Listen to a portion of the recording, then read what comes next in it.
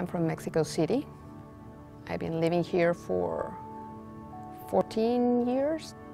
Well, I decided that it will be better for my kids and for me to move here. We already were citizens, so we just move on.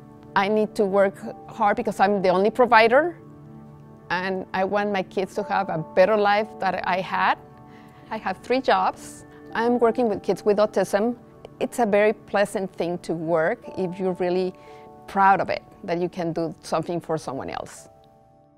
I have health insurance from the school, which doesn't cover that much things, and the deductibles are really high now and getting worse and worse. It's not easy to pay, not even for a regular doctor visit. It's not easy. I went to a mammogram, a regular year mammogram, and they told me that I have a little thing that they need to run another ultrasound mammogram.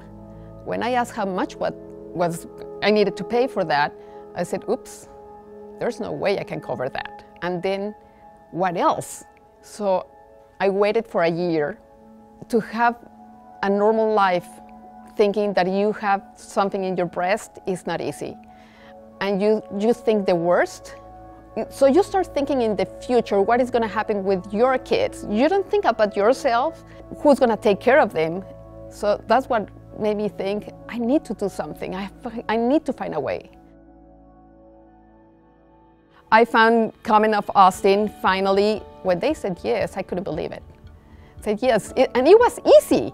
They gave me the strength to keep fighting, to find my way. I don't have to struggle, what is next? And you feel better when you know someone is there for you. And I really appreciate that. When I went back for my 6 months appointment that I had, and they told me that everything was fine, that I don't have to go back, that it was nothing really. I didn't have any breast cancer or nothing to follow up. I was really so happy. I couldn't believe it. I'm not afraid of going back anymore. You can ask for help, and there's someone that will help you. So Komen family helped me a lot. You know, it's something that you feel like you are not alone. Someone is there for you.